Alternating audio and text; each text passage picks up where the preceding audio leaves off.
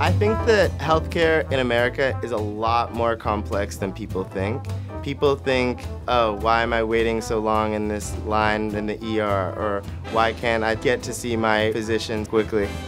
It's really complex, and I think my generation will be able to fix some of these issues. The Department of Health Policy and Management, I think, is unique in the sense that we have this nice symbiotic relationship between the policy side and the management side. Students are able to not only learn how to devise and to assess policies, but then also think about how do I adopt those policies and how do I run an organization that has patients and lives and communities around it. One big component of our program is the practicum, which is how they spend their summers between their 2 years of full-time study, working in the field and actually putting in practice what we've talked about in the classroom. I found the opportunity to work in the quality assurance department at Jewish Home Life Care. With the Affordable Care Act legislation, Medicare has now started to track readmission rates. This is significant because so much money is being spent unnecessarily by Medicare on readmissions. She loves to dance. Really? How can we make sure that the quality of the healthcare services that each resident is getting is better?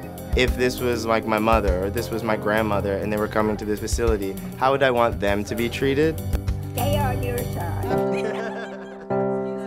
Akin is very warm, really approachable, and when you're working in an environment where you're taking care of people, it's not just about the processes that are happening behind the scenes, it's about how you're affecting the care. Akin and his fellow students recommended a worksheet that would really summarize the whole stay with a focus towards discharge, and we've integrated its use into our daily work here. It's really been terrific. Part of our department's professional development program is our coursework, where we will help them with their presentation skills by videotaping them. Positioned to deliver any message. We actually mock interview them as though they were in front of real employers. This has been a big advantage to our students when they go out and compete for jobs in the marketplace. Columbia has some of the best professors and experts in their field. I knew that I would get great education coming here. I also like the fact that I would be in New York City, where there's hospitals, healthcare organizations, and I wanted to be in the middle of that and be able to have these opportunities. I just recently signed for a full-time position with Deloitte as a consultant in the Healthcare Strategy and Operations Division. Students in our department want to make a big difference, and they want to make it at organizational levels, at country levels, and population levels.